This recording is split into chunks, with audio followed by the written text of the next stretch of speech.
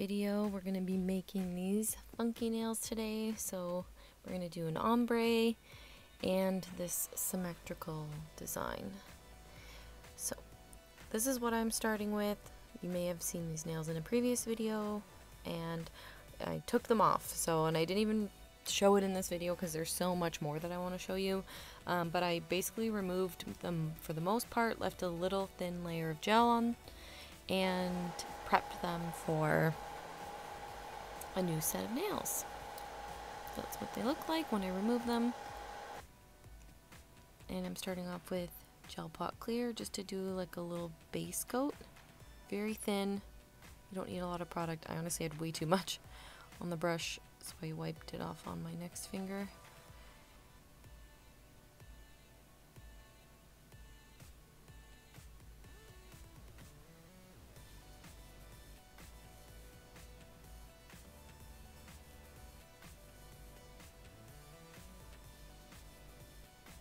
The base coat isn't really necessary, but I just like to do it just for my own sanity.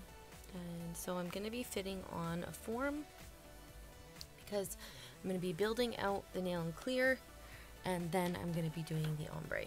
So what I do is I kind of like fit the form, and then I see where my nail kind of like dug into it, and kind of make sure that matches up where I want the nail to stick out from. Cut some little slits, cut the little like part out, so that little triangle out, so that the skin beside my nails will fit, and so the form will fit nice and snug to my nails. So the goal is you want the nail to look as like natural as possible.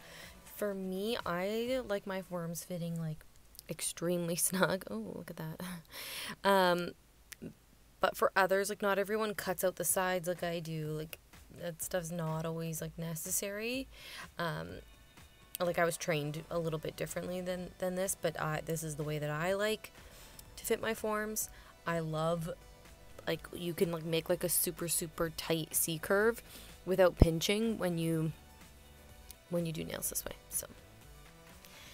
So now I've got my form on, and I put it in like a stiletto shape because I am making an almonetto shape nail today. And so I'm gonna just kind of start somewhere in the middle, work the product up both sides, and it's going to be pretty thin because I just really just need like a little base layer. You don't want the first clear layer to be too thick. Essentially you want it as thick as like your natural nail would be, and because when you put the color on top, you don't want to be like filing through it and then hitting the clear. It would like totally defeat the purpose of the ombre.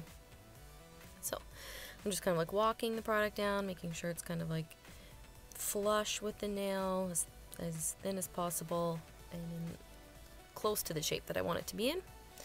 And then, so now that I've got my extensions made, I'm gonna make my ombre color. So I'm using Mimosa from the GelBottle, and I'm using some regular hard gel clear. And basically I'm gonna mix these two together. This color, it's already like got a bit of a transparent, like it's pigmented, but it's not like creamy pigmented. It's kind of like got like almost like a transparent look to it. So I love mixing stuff, so I find this to be like really satisfying. So I'm just gonna mix the two together. I ended up adding more off screen, but because I thought I needed more, but I definitely made way too much, so I have extra. But you just want to mix it together as best you can. Make sure it's not like streaky. That would happen if you have like a creamy color, like a white base color.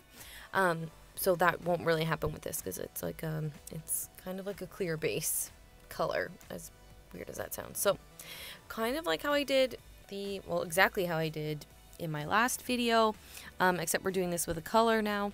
But you just want to kind of put the color down on the tip, and then place it like almost like on the front third of the nail, like on the tip of the nail, and then use your ombre brush to drag out that color so it's flush. And I'm adding like a decent amount so that I don't have to do it twice. But honestly, feel free to work in lots of layers if you are going to try to look like this. But here we go. I've got my little ombre brush. I'm just pulling the product down. You don't have to pull it down that far. I noticed I pulled the product down on my pinky and my pointer finger much further than I did on my middle and ring finger. But really, like, you can just make it as like flush as possible. Remember to take your forms off gently, pinch them, and then I don't always cut that part, so cut that tab off. Look at those. So now that we've got the orange made and they're fairly thick, we're gonna go in with GelPot4.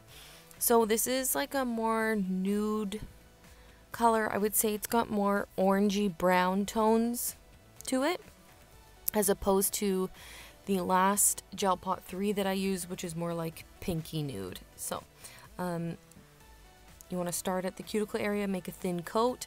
Honestly, on the rest of the nail, I made it like super thin, and I wiped off most of it because you really want to highlight the bright color, and then you've got this like nice fade. So I'm working that product on both sides and then kind of coming down the nail, and then I'm just going to pull the product down and if it's like streaky, just try and pull most of those chunky streaks off. And once I'm happy with how that fade looks, cure it. And then if you kind of look at it from the side, it's not completely like filled in, so I'm just gonna use a bit of clear.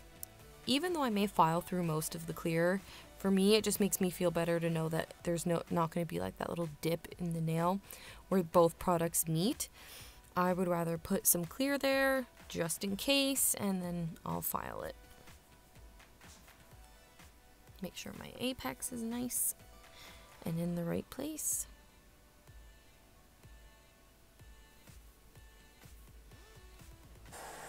And then now I'm going to come in and do my finish filing. So I'm going to start off with my Panna bit from Amazon.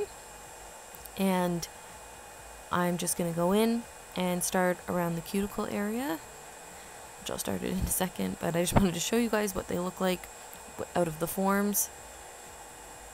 Look at how pinched that is. But it's also got like a lot of product down the side, so I ended up filing most of that off. But so go around the cuticle area, make it nice and flush, and then make that apex area how I want it to look.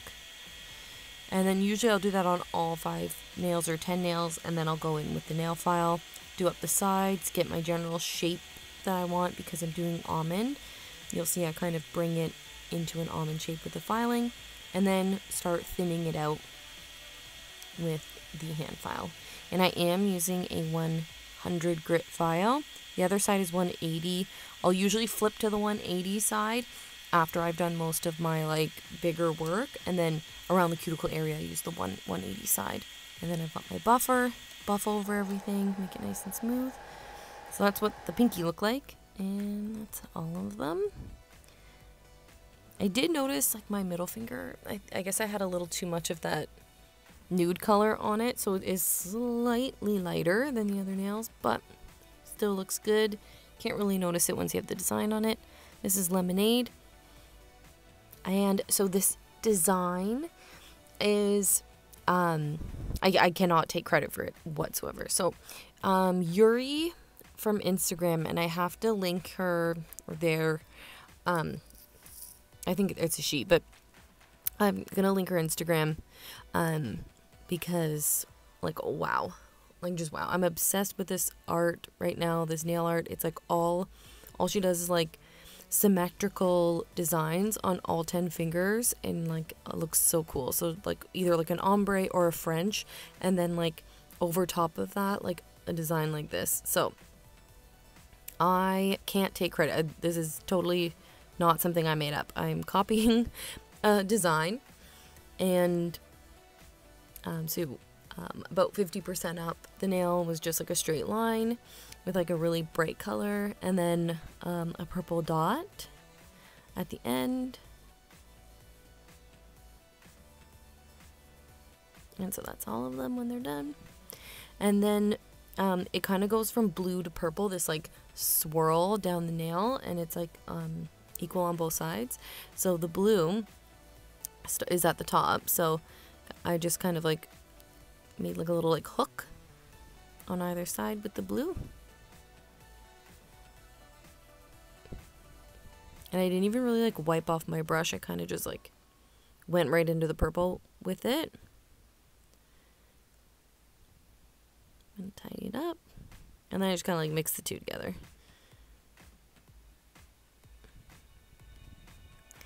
Doing this on yourself, I think, is really hard because you can't, like, seeing it like head on is, and painting head on is very, very difficult. I usually turn my hand to one side. So I think definitely doing a design like this on someone else would be a lot easier. But see, then I went in with the purple, and then I'm just kind of like mixing the two together so it fades from blue to purple. It isn't like the most noticeable, but I know it's there, and that's all that matters.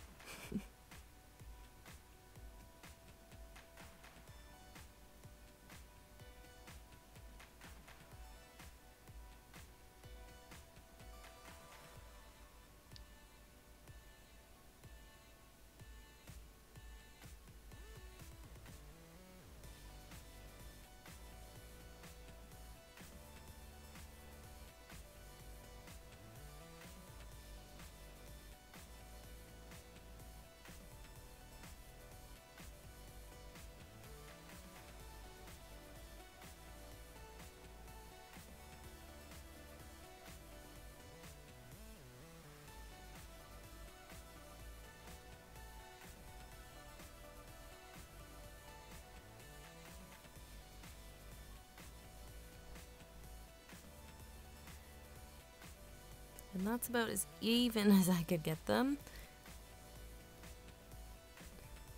It's definitely harder to do that far side of my nail. So now that I've got them all done, I'm going to come in with my top coat.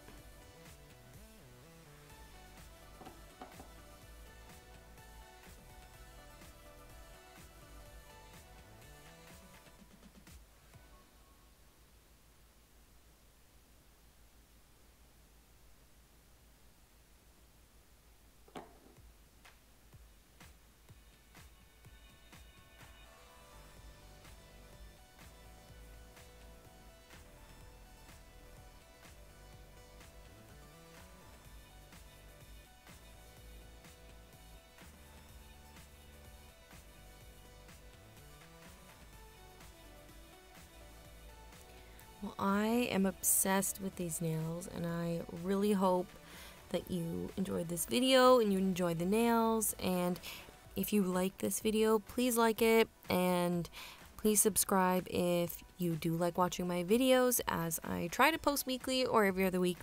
But here's the finished look. I am in love. Thank you so much, and have a good one. Bye.